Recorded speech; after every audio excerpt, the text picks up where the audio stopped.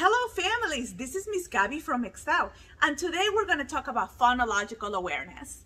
If you came to school and picked up an activity bag, that is wonderful because you will find fantastic tips and activities inside that bag that you can do at home to help your child with phonological awareness development.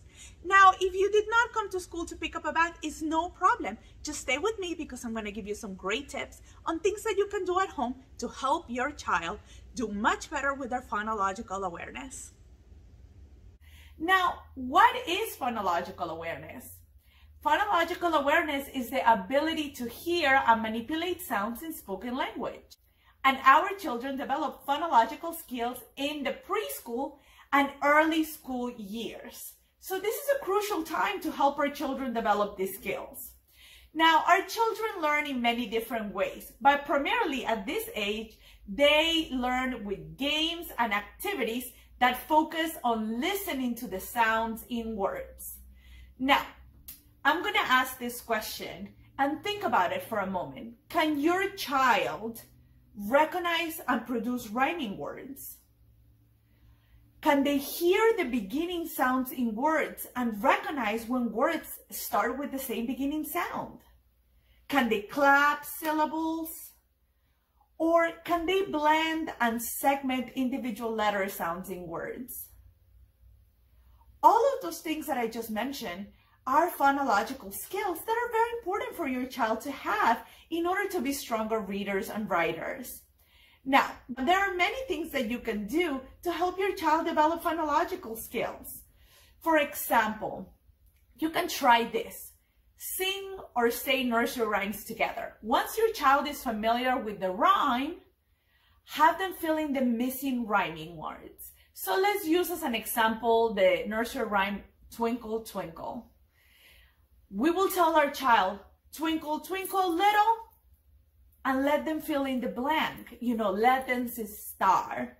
And then say, how I wonder what you, and let them say are. And make them repeat those two words because star and are rhyming words. And it's very important for your child to start recognizing those kind of words. Now, the other thing that you can do is you can make it different. Try changing a nursery rhyme. Let's say, for example, let's stick to the Twinkle, Twinkle, Little Star nursery rhyme. Let's change the rhyming words and put a silly word instead. So we can say, twinkle, twinkle, little pig, how I wonder if you're big. If you change the nursery rhyme, you will see that your children would notice that you changed the word. And not only will they notice that you changed some words, but they'll notice that they're rhyming words because they'll notice they sound the same at the end of the word. If they don't notice, make sure you point it out to them and explain today that rhyming words are words that end the same, that sound the same. For example, pig and egg, they both say egg. They rhyme, they end the same. Another thing that you can do to help your child develop phonological skills is tongue twisters. Tongue twisters are really fun and children have a lot of fun saying them. There's really nothing special about tongue twisters except that they are sentences or paragraphs in which the majority of the words start with the same sound. So let's say, for example, I'm gonna read a tongue twister that starts with the sound of the letter F. So if we listen closely, we can see that all of these words start with that same sound, which is the sound of the letter F. So friendly fleas and flies flutter by. Your children will find that really fun because all of the words start with that same beginning sound. Now, I am going to challenge you to make your own tongue twister. Yeah, make your own and make one with your child. What I recommend parents is to make a tongue twister using their name. So let's say, for example, my name is Miss Gaby. My first name is Gabriella.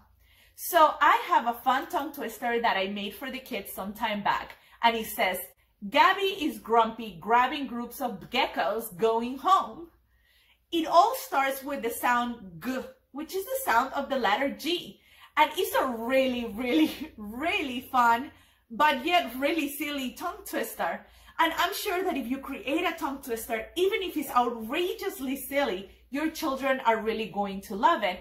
And not only that, but they're going to recognize that they all start with the same sound that their name starts. And they'll really have fun with that.